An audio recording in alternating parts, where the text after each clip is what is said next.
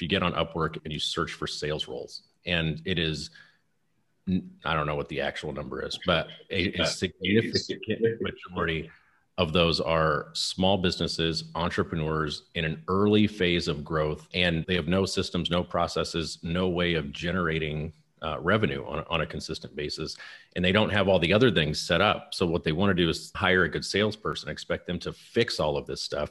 And that's not fair to the salesperson. And also it doesn't work, because when you really drill down and peel back and understand the problems that you're asking them to solve, if you haven't really defined the niche, if you haven't really defined how you're going to go after that list, or where are they?